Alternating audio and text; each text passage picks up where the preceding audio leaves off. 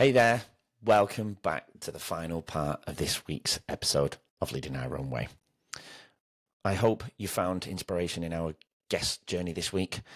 Today, we'll leave you with some key takeaways and actionable insights that you can lean on.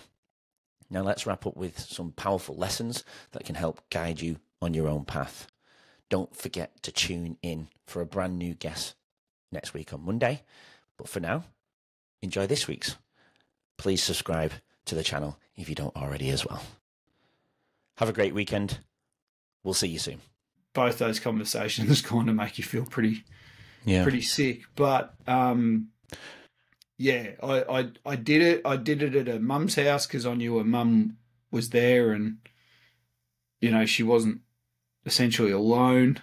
That's nice. I don't know if there's a good place to have that conversation, but I sort of felt like at least, mum and sister were at least there to look after her. Yeah. So, go on. And I was still, still trying to play basketball. And I vividly remember turning up to a training session and sitting in the car park, and I text my coach saying, "Hey, I'm running late." And when I got to training, I parked my car and just burst into tears. And I cried. I don't know when this is in the time frame, but it was during the basketball season. And I cried and I cried and I cried. I couldn't get out of the car. I was kind of paralyzed in the car. And I realized I'd been there for quite a while. And then I started to freak out about, oh my God, my teammates are going to finish training soon and they're going to come out and see my car parked in the car park and I haven't been at training. And I was still crying and I couldn't start my car. I couldn't actually drive away. And I had this overwhelming sense of, oh my God, I've got to get out of here. And this paralyzation that I fucking couldn't do anything. And it's insane. It was an absolutely insane feeling. But I was embarrassed. I was ashamed of myself, all sorts of things. And all I could think about is I cannot let my mates see me like this. And I don't know, I've never felt so alone. I've never felt so ashamed. And it was just all these emotions that were happening while I was trying to play serious sport.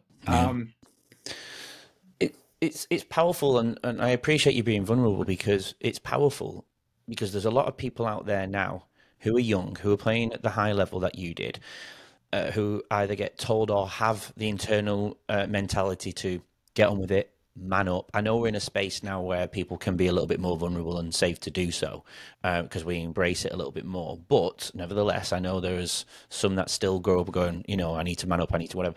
You've just created a safe space for you, not only for yourself, but for those who are listening, who go through the anxiety, the depression, the insecurity, the fear of the unknown, or whatever it may be that they're struggling with, to go, it's okay to reach out. It's okay to feel, more importantly, to feel like this. Because they put a dampener on their own feelings and that they shouldn't be, like mental health or mental fitness, I like to call it, is that there's something wrong with you. No, it's okay if you have a bad day at the gym. It's okay if you have a bad shooting day. You keep shooting through it, right? You keep lifting the weights, or you keep working on yourself to deal with these situations in a really healthy way. So, even though you did go down that line of depression, thoughts of suicide, you're here to tell the story, and you're here to share that it's okay to be open and vulnerable, and to be, more importantly, really down. You might go through these undesired emotions at 50 and at 60. So it doesn't mean just because you're young that or you're old or older that it's not okay to go and embrace these things, and have these difficult conversations as your scenario was. I know you don't hope to have one again, but guess what? You might have to, right? And we have to be okay with that and open to that, and have the skill sets, even at cellular level, to take us through those moments, right? And embed it to your students or embed it to your nieces and nephews who are 14 and 18, and this is why we're doing the podcast, so people can watch it and hear it, even if it's in a year's time, and go, hey, he played at a good level. He's 6 foot, we talk about your height and 6'7" being a big bloke, it's okay that you're a big bloke playing a good pro sport and you've done what you've done to still feel what you felt, right? Does that make sense?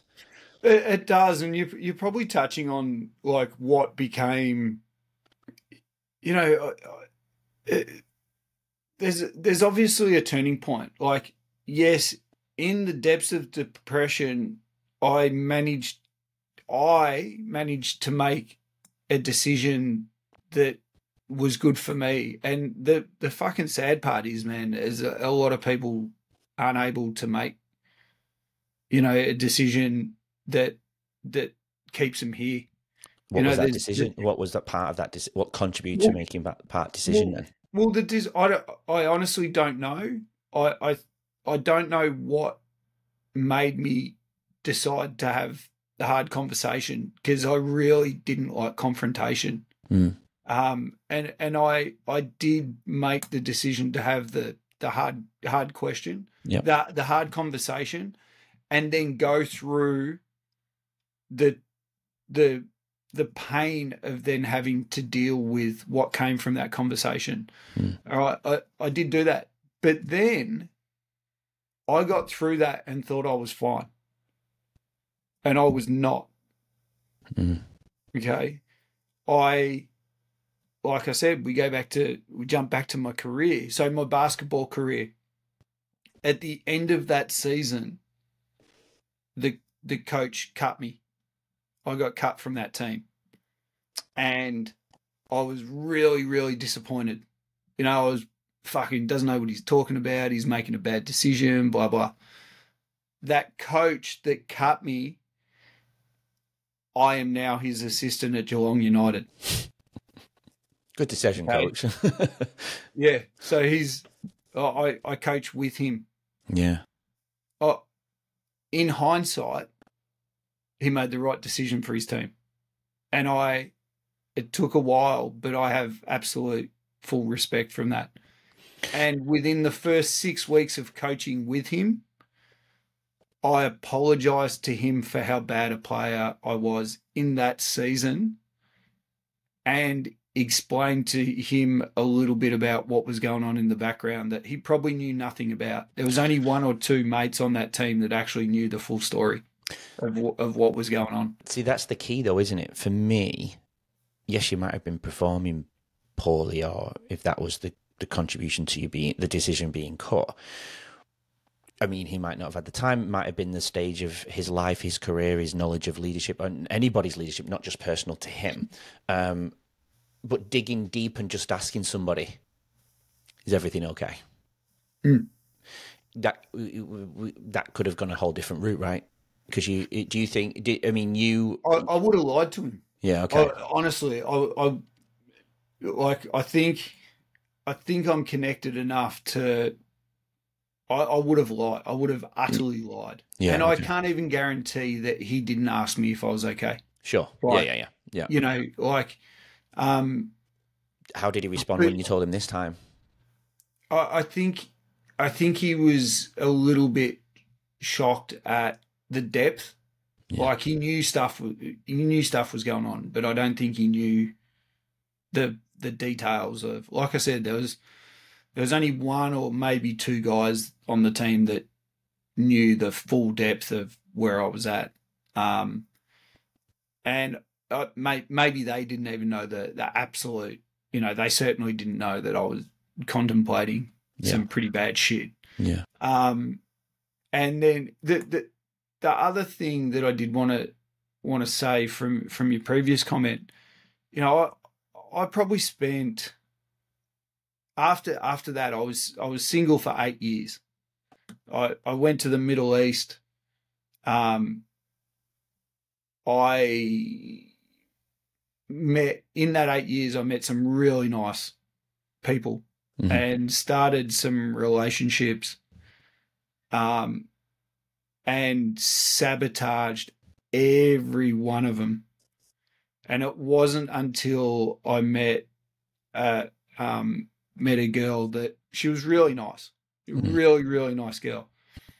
And I got to a point where I was like, I actually don't like the way I'm treating this girl. She deserves better. But I couldn't stop myself from being a bit of a dick. Mm. And I actually went and sought some professional help and decided that I needed to put work into me and fixing some of the baggage that I had so that I'd stop hurting people like this girl. Now, ultimately, that relationship ended. Mm-hmm. Her and I didn't talk for a few years, and then we rebuilt the friendship. Later on, she ended up passing away from bowel cancer, but we did build that friendship, and I was able to be a friend to her while she was going through that. That's amazing. That really shit time. So, and then ultimately, I met Kim. Like, the same week that I broke up with that girl, I met my wife in the same week.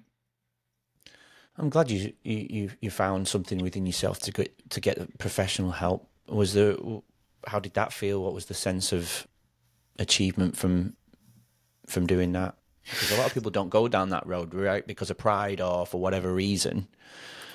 Hey, it's really funny. I remember, like you talked about something before, and all I could think about, the hardest thing about going for a run is putting on your shoes.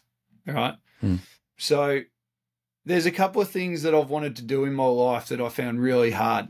And then once you knock that first domino, it's really easy. So one, I really wanted to start kickboxing.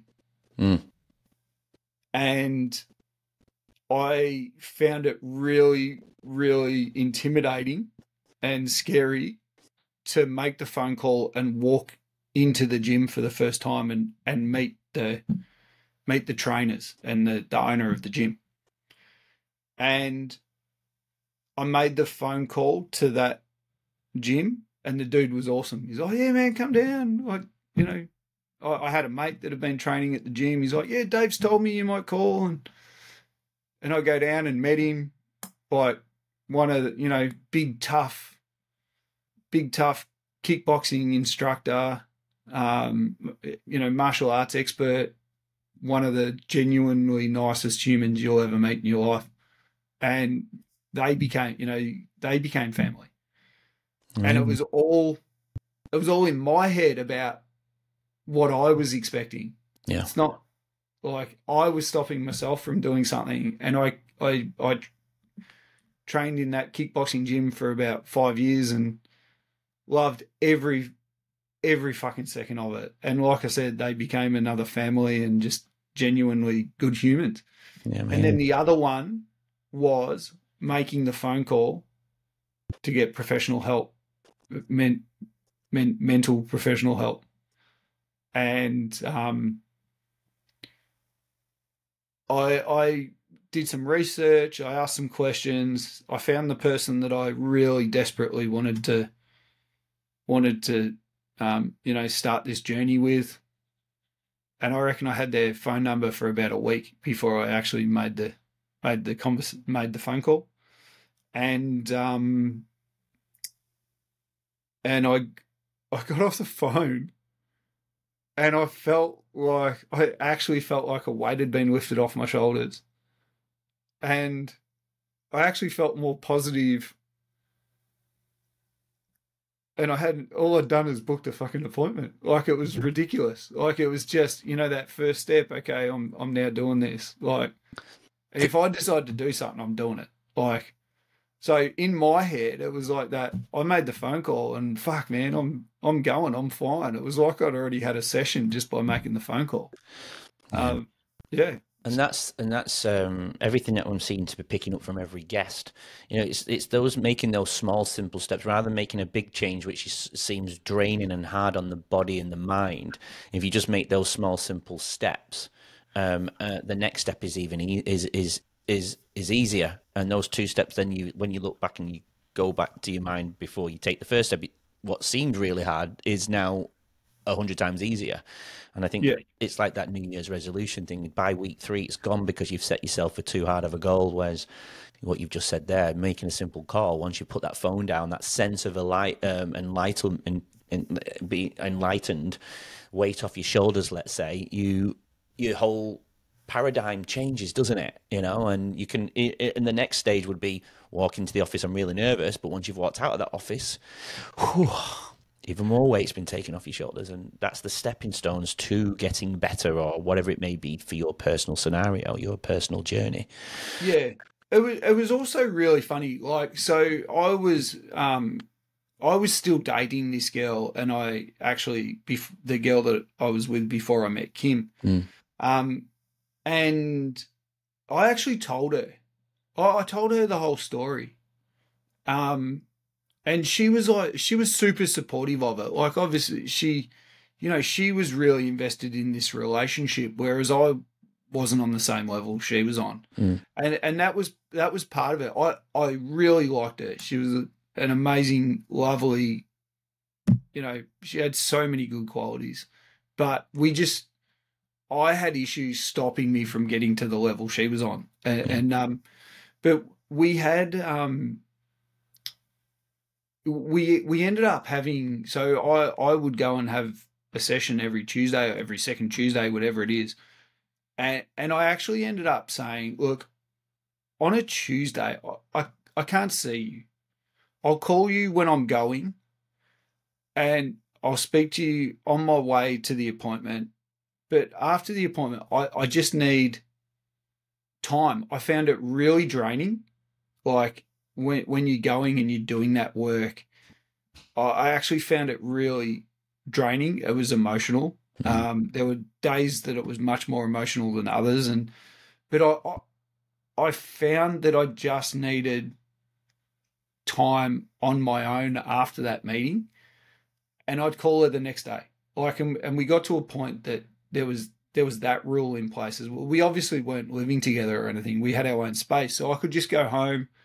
I could go home. I could go to my bedroom, watch TV, Just shut off, yeah. not watch TV. I could just be with my own thoughts, process what had just happened.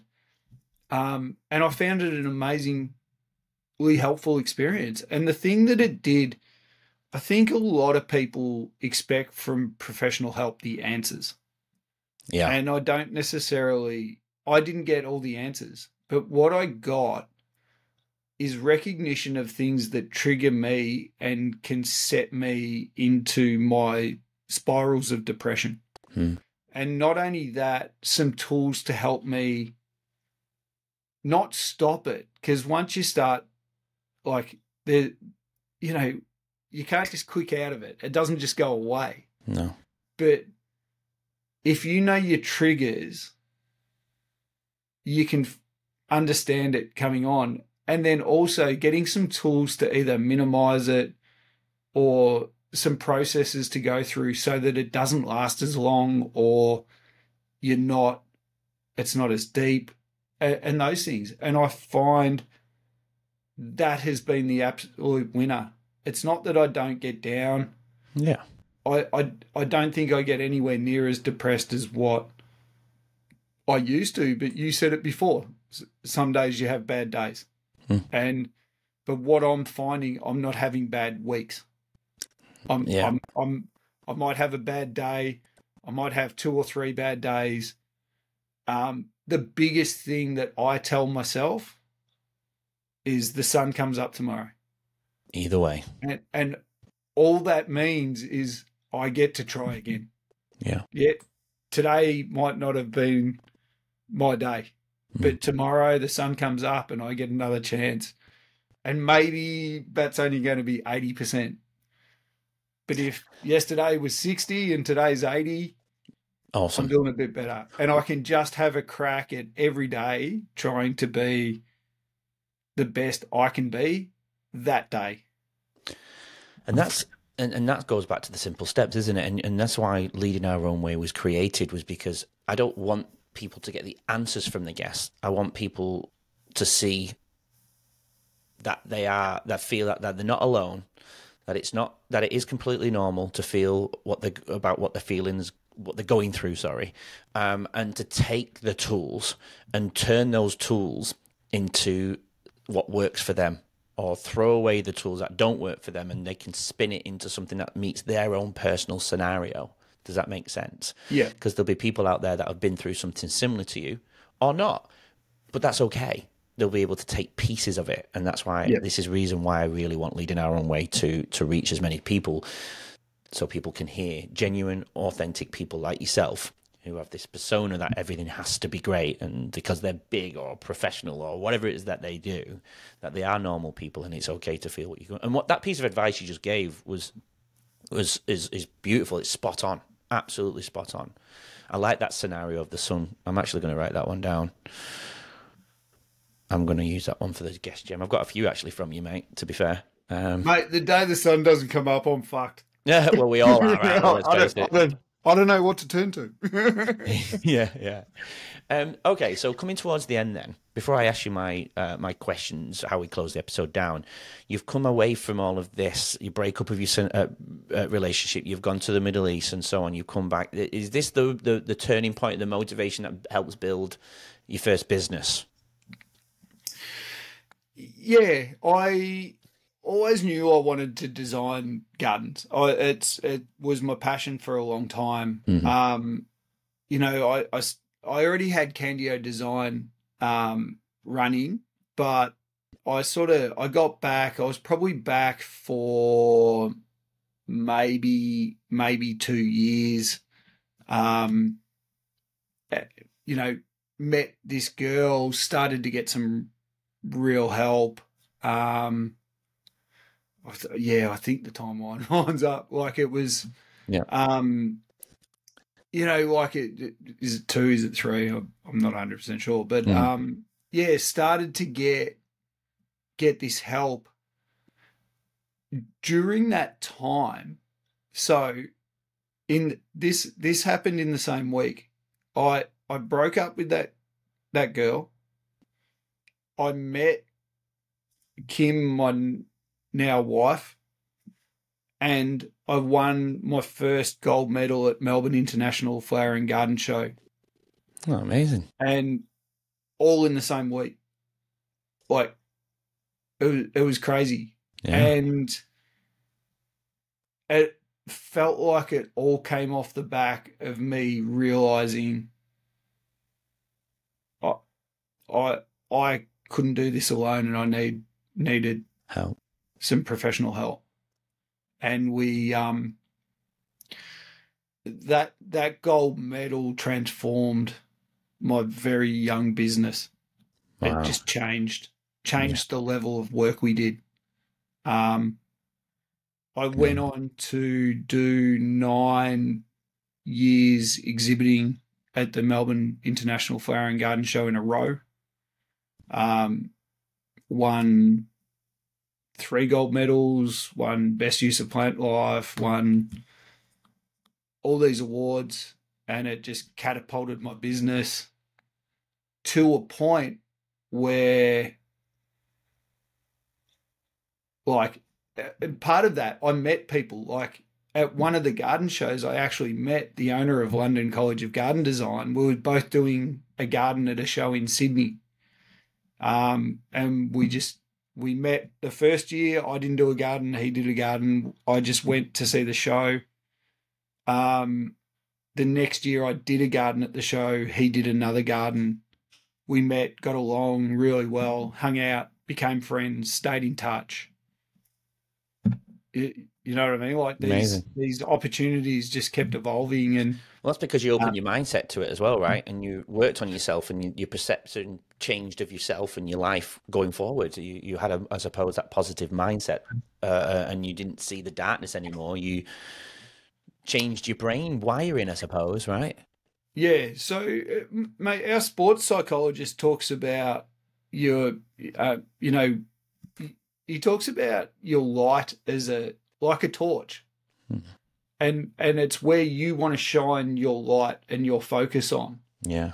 and that's where you're going to head. So it's an awesome analogy. He clearly fucking talks about it a lot better than what I do. But Yeah. if if you know where you want to head, like it's not a beam like that. There's a lot in there that could be caught in your beam or your light if you want to follow it.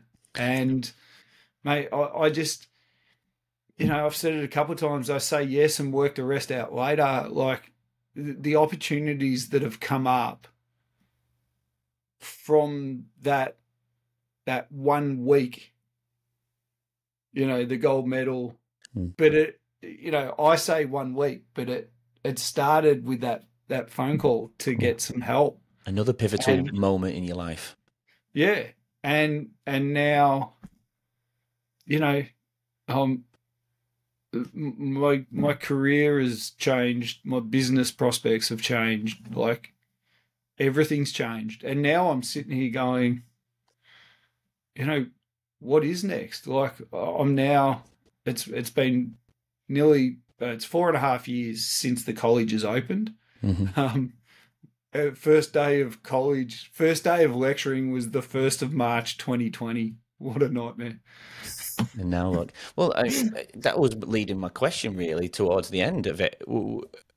What does the future lie for Stretch? Um, I honestly, I don't have any absolute answers. I Mm. want to keep building this business. I've got some other things that I'd like to actually have a crack at as well. More business, other business sort of ventures. Yeah.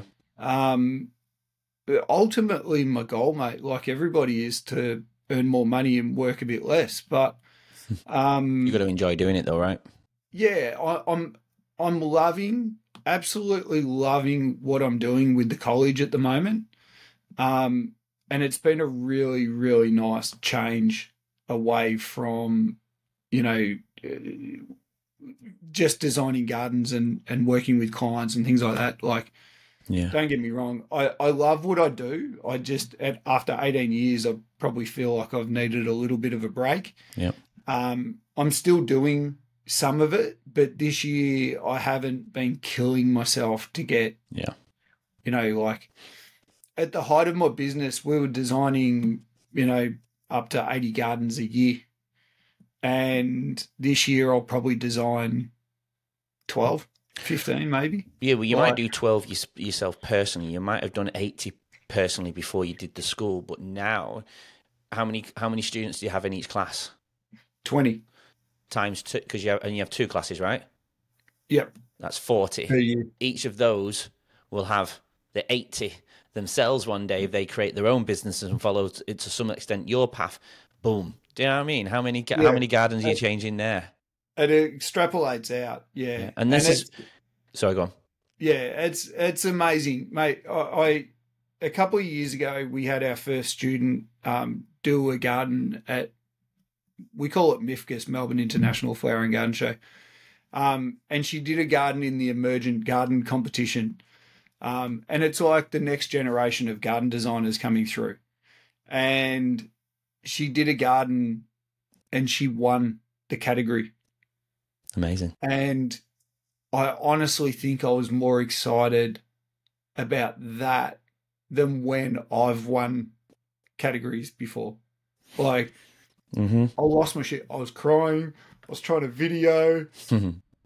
Like, it was amazing. It was absolutely the best feeling. And then this year in March, we had two students do a garden in the student garden category section, and they won their category as well. Same thing, like absolutely over the moon.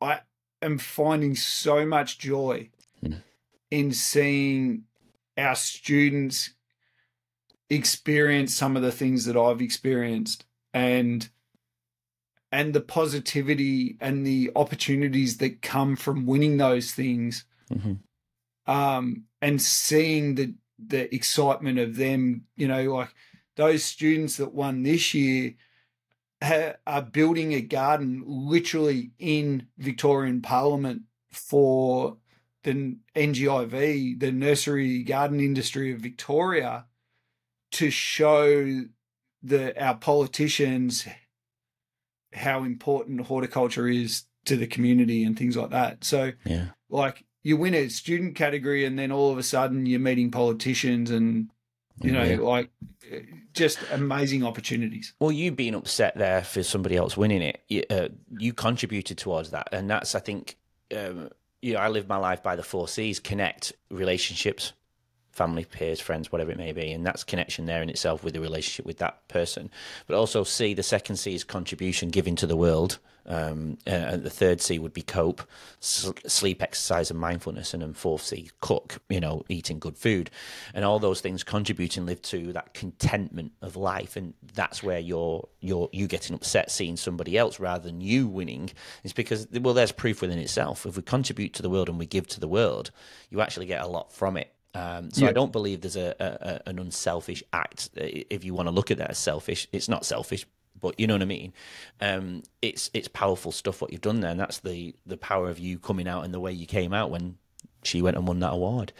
Yeah, it's amazing. You're doing some amazing things, Brent, and I think hopefully maybe there's a lot of people who are close to you and the world that you're in and the world that we're in together.